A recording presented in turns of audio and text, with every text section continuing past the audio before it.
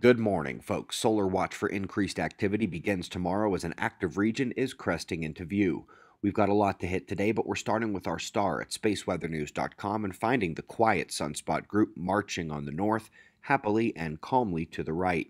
But on the left, we see brightness, umbral magnetic field loops just behind the limb. Indeed, a sunspot will soon be cresting into view. Using stereo A a few months behind in our orbit, we can see over to that side and see the incoming active region. It will crest onto that Earth-facing half tonight and into tomorrow. Meanwhile, the solar wind is at a small relative crest to its own stream there, not much power and drawn out over 2 days. That means our geomagnetic conditions at Earth are still calm and in the green. But we do, of course, have more coronal holes. We saw in pink 211 angstrom view here yesterday. Some have departed, and so another solar wind intensification from them is expected this weekend. Top quake of the last day struck well south in the Atlantic Ocean near the South Sandwich Islands, magnitude 6.5. Let's go over to the articles, and this one shows a multi-year change in the Brunt ice shelf. Chasms, spreads, cracks, they mark the shelf that is about to break loose and release a ton of cold, fresh water. Hubble released its latest shot here, M2, one of the first he ever did.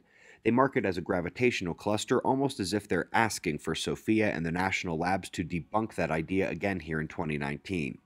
Anyway, Hera, DART Impactor, the mission to study and self-guide the process of asteroid redirection. This article was mostly about the many-point check and autopilot self-driving system that will keep the craft where it is supposed to be. Interesting article up next on coronal rain. Not found where they thought it would be, a potential heating source for the corona, and analysis point. And not only that, but a potential source for slow solar wind.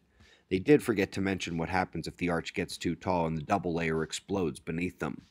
Folks, we greatly appreciate your support. If you missed episode 23 of Earth Catastrophe Cycle, it was the finale last night. Sort of. There's a ton we cut from the various episodes, new data, interviews, more coming in the full movie compilation this year, but for now, watch the finale and all the episodes in the series to catch up. We've got wind maps and shots of our star to close. We'll do this all again tomorrow, right here, but right now it's 4:55 a.m. in the new Valley of the Sun. Eyes open, no fear. Be safe, everyone.